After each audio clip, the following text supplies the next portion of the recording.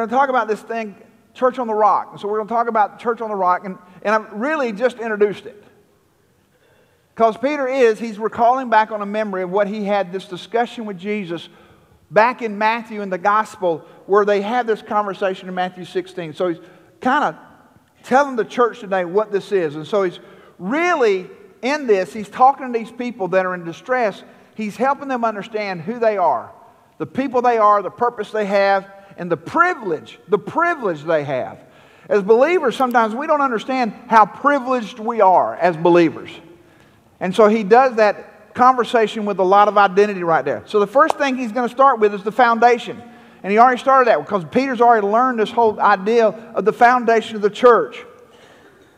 But here's what we're going to figure out. Because Peter said he's a living stone. So what we know is this is a supernatural foundation. It's not built with human hands. It exists in the Spirit of God. Not only is it a supernatural foundation, but it's extremely valuable to God. Look at what he says there. He says, and in coming to him as a living stone, that's the supernatural, because stones don't live. We've often heard this, dead as a rock. Y'all have heard that. So as a living stone, it's supernatural. But now look what he says, which has been rejected by men, but is choice and precious in the sight of God. So he's saying this foundation, who is Jesus, is precious and matters most to God, valuable to God. And here's what I tell you today. If Jesus is not the most important and influential person in the church, you can have a gathering of people, but you don't have a church. You understand that? Because the church is founded in Jesus on the rock, the living stone. And if he's not the most influential, the most important person in this congregation today, then all we're doing is getting together. That's one of the issues in the consumer-driven church, where we're trying to figure out how to serve people and make them comfortable so that they're going to come here. The problem with that is this. It's not about us, it's about him. You're here today to learn about Jesus, to worship Jesus. Y'all get that? Now we want to be of service to one another, but in serving one another, we got to serve Jesus. Because if in serving you, I'm not serving him, then I'm a restaurant. Okay. So it's this foundation, the foundation of Jesus, that determines everything else about the church. The operation, the organization, and everything about it is founded in Jesus Christ. So now, not only does he talk about the foundation of the church as this living stone in Jesus, he's going to talk about the service of the church. So as believers, what we find out here in verse 5 is that we have the same nature as Jesus. Why? Because he tells us the same thing. You also as living stones. So how are we living stones? Because we have a relationship with the living stone. So the same nature that's in Jesus is in us. Because he's calling us in that nature. He's using our nature name. And you're being built up on as spiritual house for a holy priesthood to offer up spiritual sacrifices acceptable to God through Jesus Christ. So, now, check this out. Now, let me just stop right here. Because here's the deal. Most of the time when you hear sermons about church, you're sitting there thinking, oh, he's going to get on us about our attendance and all this kind of stuff. This is not a sermon about church attendance. I'm going to mention something about attendance, but this is all about attitude and your service and who you are. Okay? As the church. Now, there's the church gathering, but there's the church going, and we ought to go in the same spirit that we gather. You got it? In other words, we don't check our Christianity at the door of the church. We ought to be just as churchy. Oh, this is good. We ought to be just as churchy outside the church as we are inside the church. That's a good word right there. Because people think this idea, this whole idea of the churchy, well, that's kind of churchy. Well, I take it as a compliment, because what you're telling me, if I'm doing it right, I understand I understand. Now, we ought not to go around talking about these and thous and all that kind of stuff. But I understand. But if you're calling me churchy, I take that to mean you're calling me Christly. Because as a church, I ought to be in the nature of Christ. Why? Because the body ought to be like the head. The head is Jesus. So if Jesus is the head of the body, which is the church, I ought to be looking like and acting like Jesus. Right?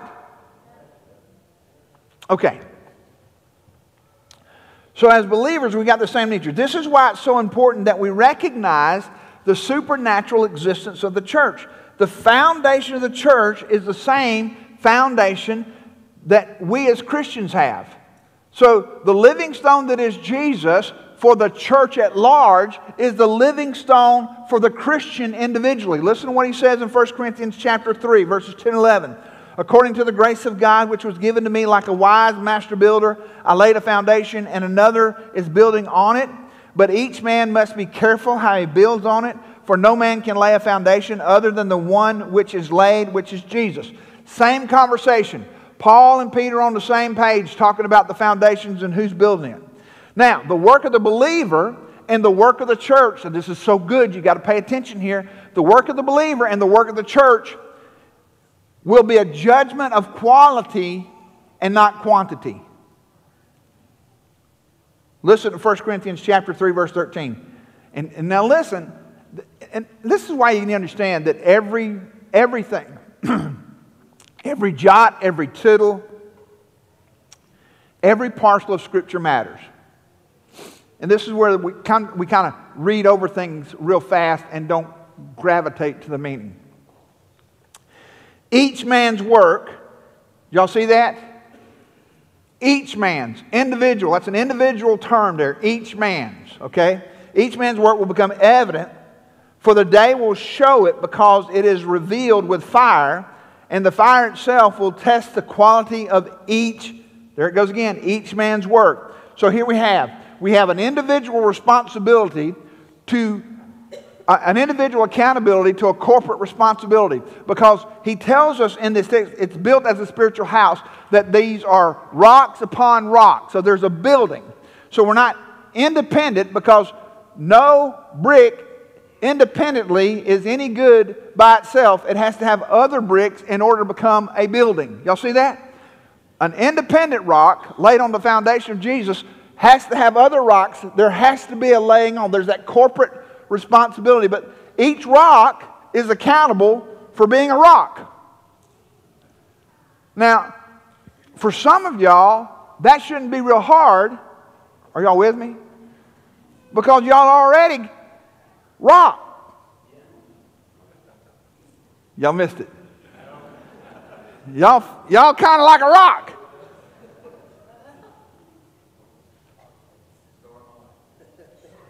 Hard-headed. Rock. Just saying that. That didn't go real good.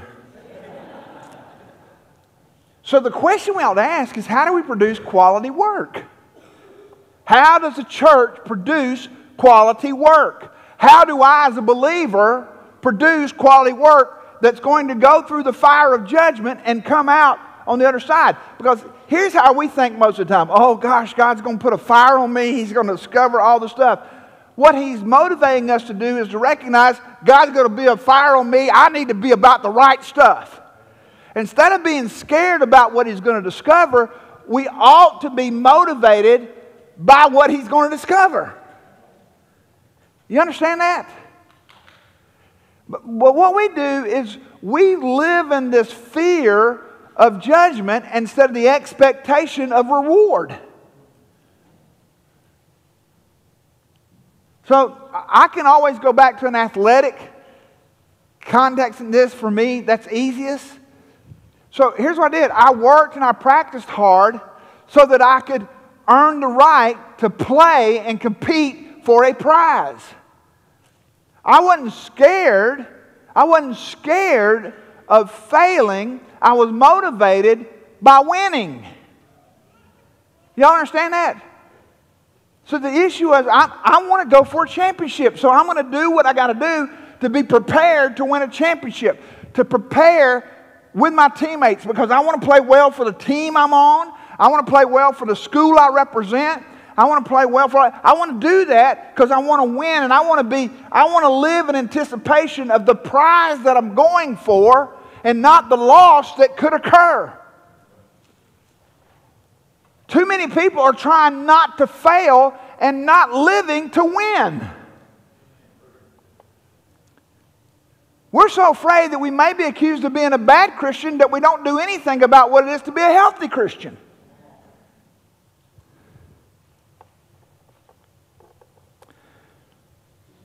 It is imperative, if you're going to do good works, quality works you can judge on. I talk a lot about this. I talked about a couple of weeks ago, our identity in Christ with this warfare stuff on Wednesday nights.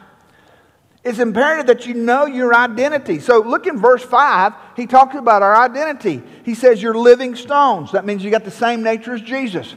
He says you're built up as a spiritual house. That's Christian or Christianized, if you would, in the presence of the Holy Spirit. We have the Holy Spirit. That you're a holy priesthood. Peter is speaking of the high priest who have access to the Holy of Holies. Hebrews 10, verse 19. Therefore, brethren, since we have confidence to enter the holy place by the blood of Jesus, means we've got a passport to enter in. We don't have to wait anymore, because under the old covenant, one priest had one day, the Day of Atonement, in which he could go into the Holy of Holies to make a sacrifice for the sins of the people. There was one day. But now, because he's talked about this in 1 Peter chapter 1, about the blood of Jesus and what it does for us, that blood allows us to access the throne anytime, and we can come boldly. Hebrews 4:16 says, therefore let us draw near with confidence to the throne of grace, so that we may receive mercy and find grace to help in time of need. What am I saying here? In this function or this service of the church, what I'm saying is this, and what Peter is saying is this: when you recognize the nature that you have as a living stone built on the living stone, you'll be able to be exactly what God's called you to be as the church.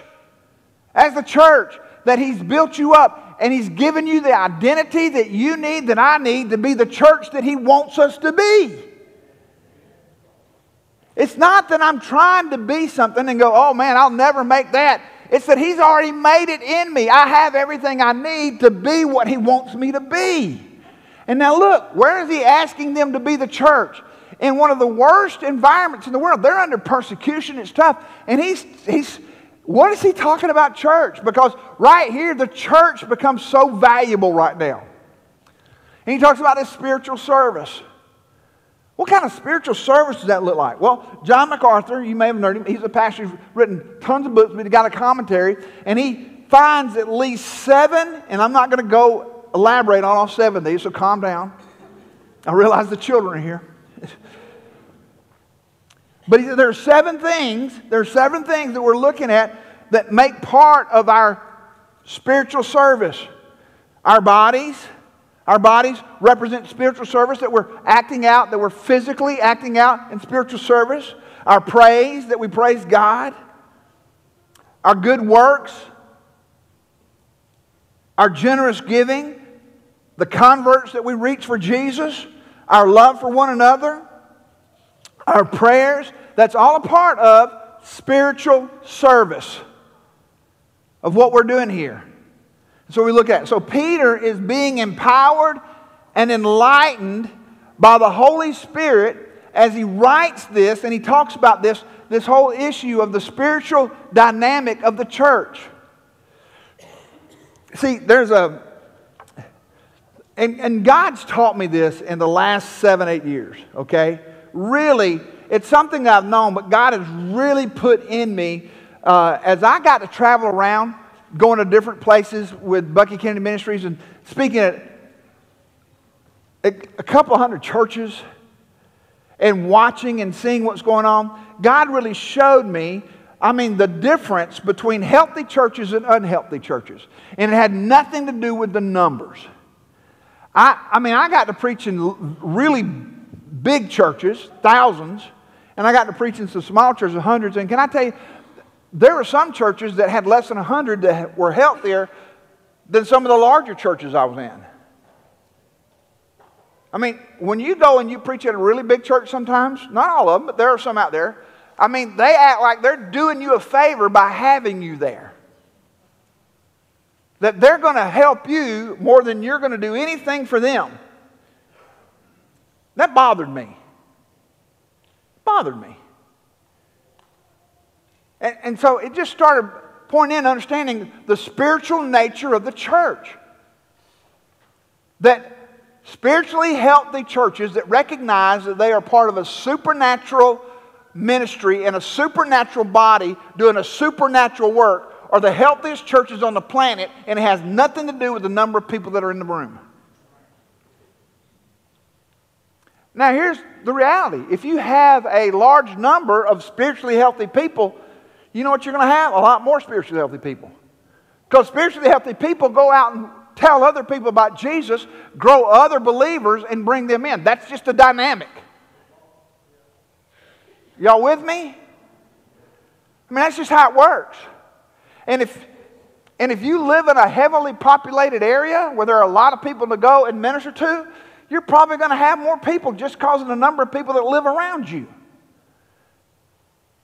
And so when you're a spiritually healthy church in a heavily populated area, you should have a lot of people coming.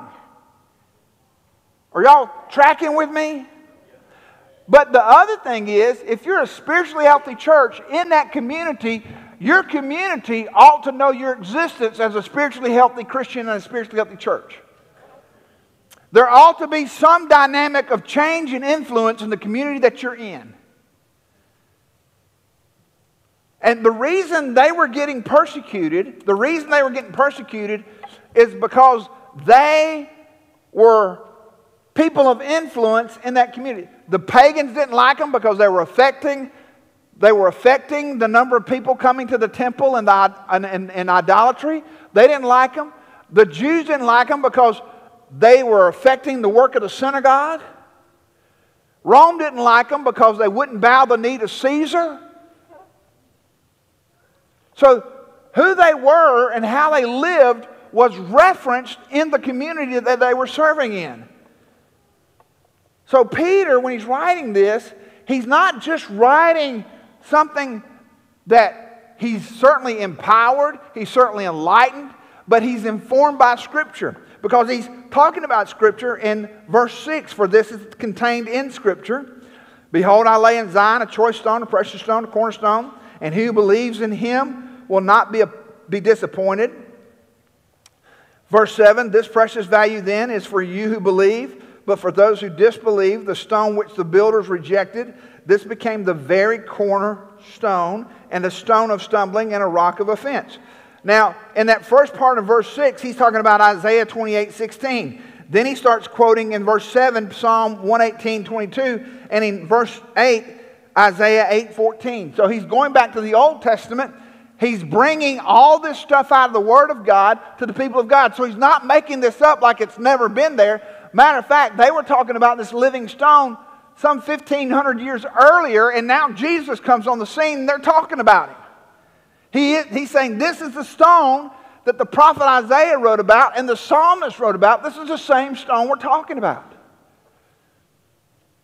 And we're to be that church.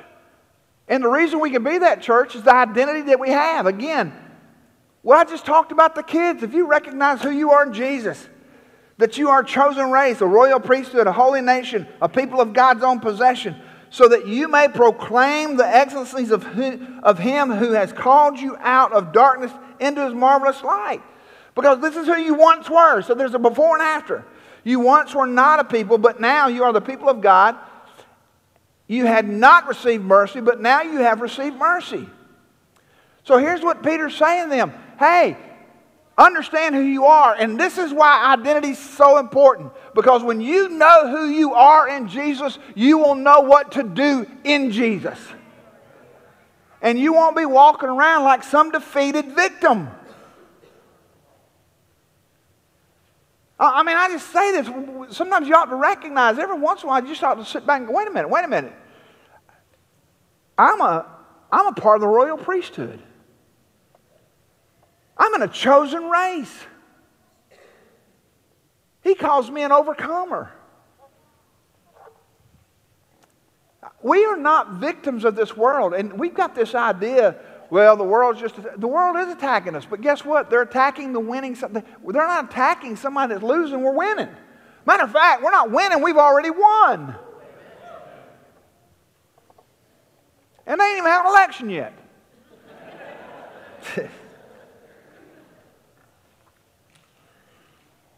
But there is a rejection that you're going to deal with if you're living in your nature and your identity. The world's not going to like you. Because the value of Jesus and His church is found in our belief and obedience. In verse 8, a stone of stumbling and a rock of offense, for they stumble because they are disobedient to the word, and to this doom they were also appointed.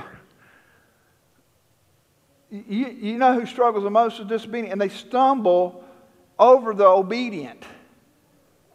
I found this out in my life. You know the people most disturbed by the boundaries I set are people who don't have boundaries. Those who don't have boundaries are often the most irritated by those who do. You understand that? I mean, I find that all the time because there are just things I have to have boundaries in my life about time and money. They're just boundaries. You got to have boundaries. You ought to have boundaries in your life. Now, some of y'all get a little legalistic about it, and I understand that. But you ought to have boundaries in your life. There ought to be things in your life, and sometimes people won't like it. I like to go to bed early. I do. My kids come up to the house, and they come up there late. Is this not true? Not you, Hannah. Okay, well, wow. So we know what child we're talking about now. So if that child comes up late, you know what I'll do? Even with the baby, I'm going to bed.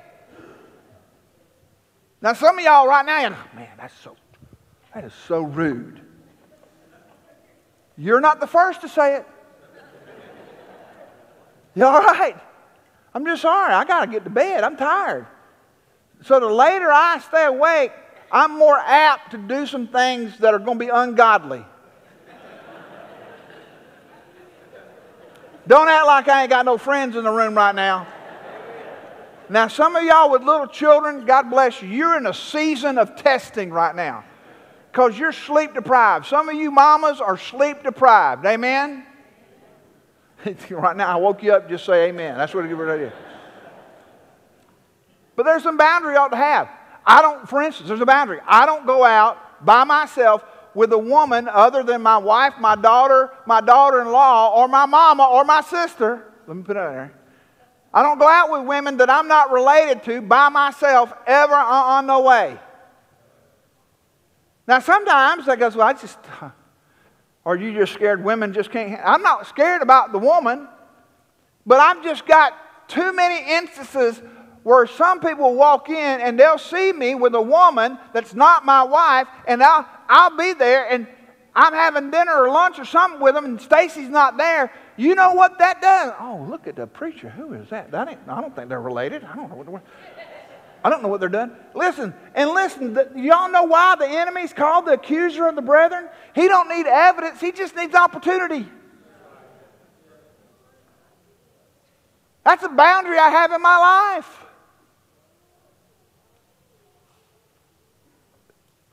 You ought to have boundaries that are there and are in place in your life for how you live and what you ought to do. And so what happens here is these believers are having boundaries in their life. Their obedience to God, and that's causing unbelievers and people on the outside to stumble over them.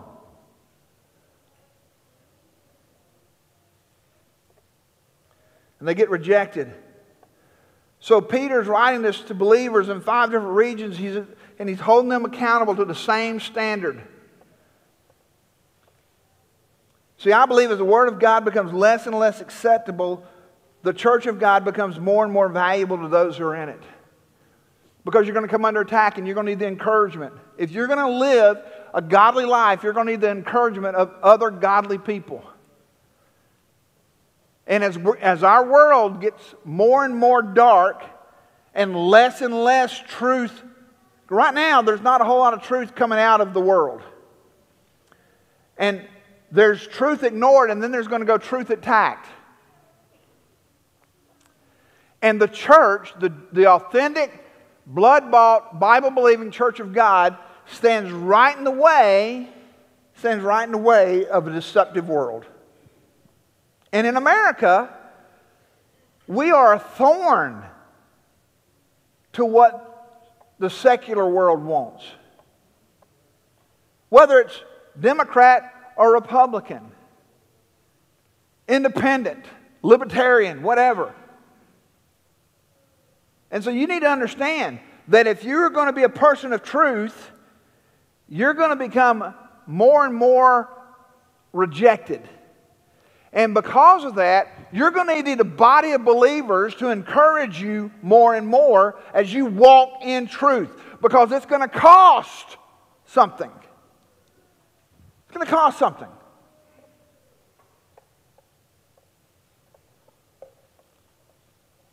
So God is not building a church for this world. He's building a people for the next world. This world is not our home. How do you know that, Bucky? Well, how can you say that? Because he says it in verse 11. Beloved, I urge you as aliens and strangers to abstain from fleshly lusts which wage war against the soul. He understands we're in a war zone.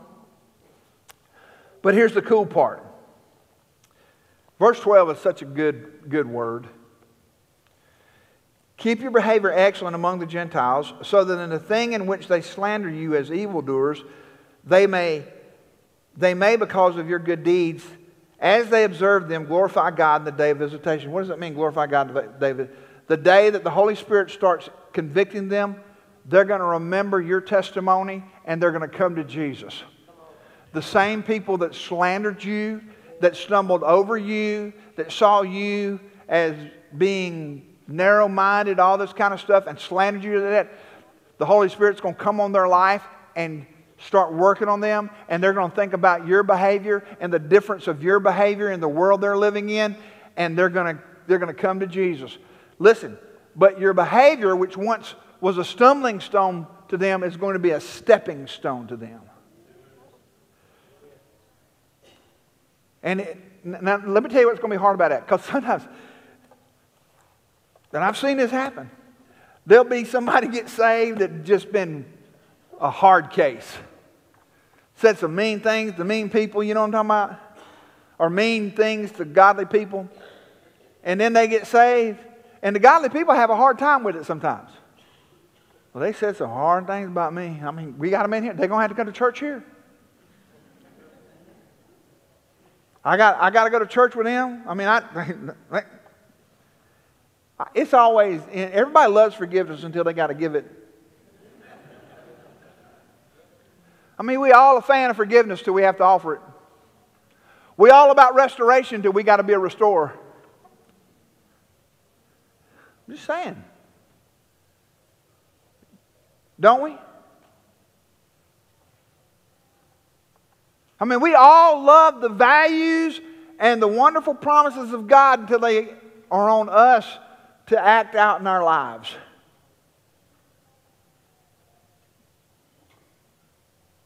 But aren't we, in this way, aren't we to live in such a way as to win over those who aren't?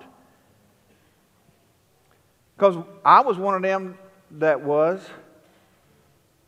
I was one of those people who didn't know mercy until I got mercy. I was one of those people who walked in darkness until I came to light.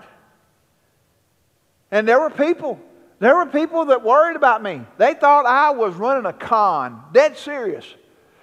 I mean, they started a betting pool about me. Dead serious. Dead serious. We were home one weekend. Stacy was with me. One of those guys in there. We got there. We was at my dad's restaurant. We'd gone off to seminary and we were just home, I think. Either we just finished, moved back home or something. Can't remember. But he was there, and he came up and he said, he's drunk. He said, are you still preaching? I said, yes. I lost money on you.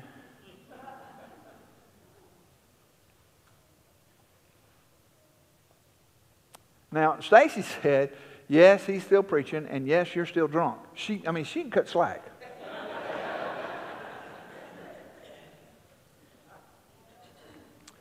So here's the deal. So listen, so there are people. I had a hard time, churches had a hard time being convinced, hey, do we let this guy preach? Do we put him out there? I mean, the reputation was that. And I don't blame them. I don't blame them for that. I'm not upset about it. But listen, Paul was the same way. They had a hard time with Paul. I mean, here's the guy. Wait a minute. Wasn't this the guy that was putting people in prison, persecuting people? And now y'all want me to love on him? Or y'all want me to let him preach?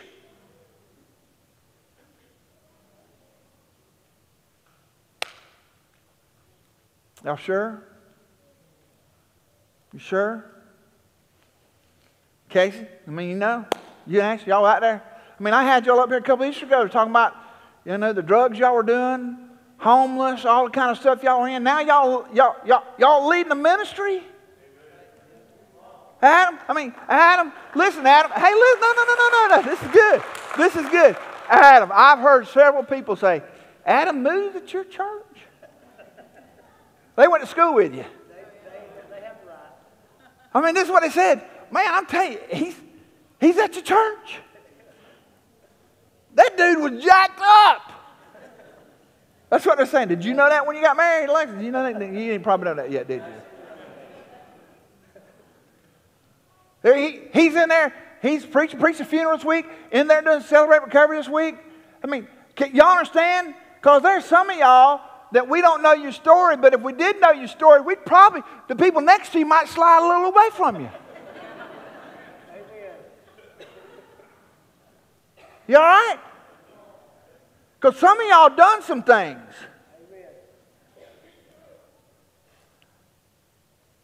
And that's the church, isn't it?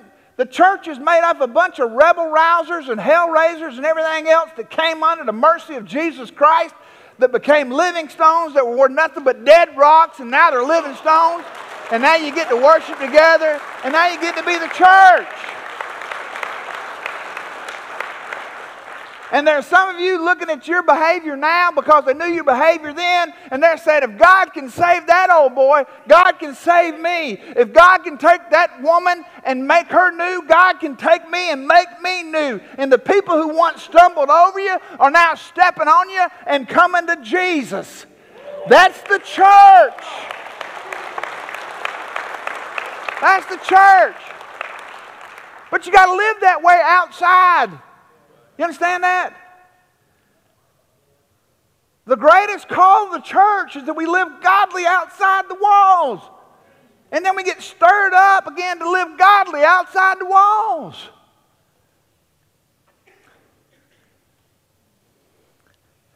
You can't find much in here talking about the great worship services of the New Testament church. I ain't found one bulletin mentioned in here.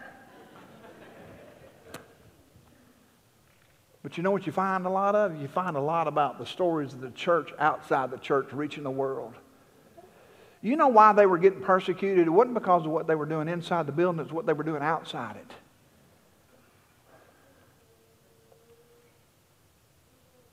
And that's why you have to come together to be encouraged. Because if you're living righteously outside these walls, you're going to need the encouragement once you get in them. And there's sometimes you're going to stumble as a believer. You're going to mess up. And they're going to say some things. And the idea, listen, we get so intimidated by this, and then I'm fixing to wrap it up. We get so intimidated by this, and it bothers me. We're so scared or acting like we're silenced because they point to some imperfection you have as a believer as though that disqualifies you from saying anything that's truth. Well, let me tell you something. The truth is not in me. The truth is in Him. I'm not leading them to be saved by me. I'm leading them to be saved by Jesus. Now, I have a responsibility to live out the nature of Jesus, but I'm not the one that saves anybody. It's Jesus. I'm going to tell them about Jesus. And I'm going to be I said, you're right. I am not perfect. But the one who lives inside me is perfect. And that's the one you need. I know that church, yeah, they got some hypocrites down there. Come on, one more won't matter. I'm just saying. I mean, I'm just saying, people go, well, there aren't no hypocrites in the bar. That's a lie. I was in them. Yeah, most hypocrite. I'm in that bar getting drunk. Just saying, when I was lost, I'm in the bar getting drunk. Tell me if this isn't hypocrisy. If I'm a genuine drunk, I got no reason to go to church and sing grace. That's hypocritical. You're denying your drunkenness.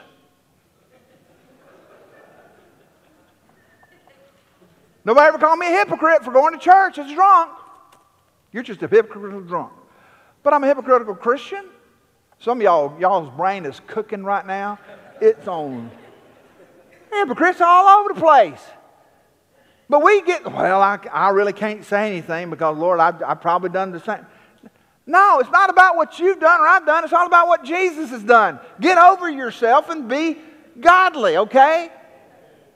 And that's not a reason to walk around like you're not perfect, but the call is to be that witness and live in the perfection of Jesus and tell others about Jesus. We've already decided that. Some of y'all messed up.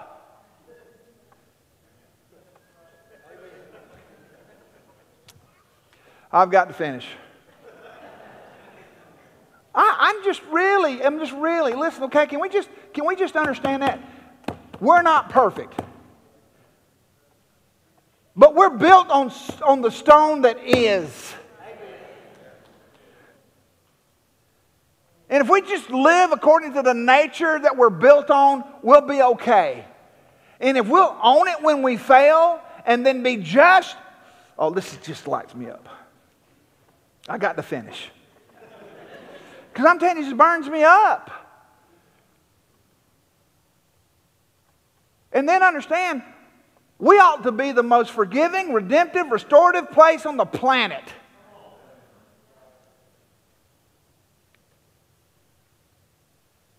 Because we know what it means. He said, you once were in darkness, but now you transferred to light. You once didn't know mercy, but now you know mercy.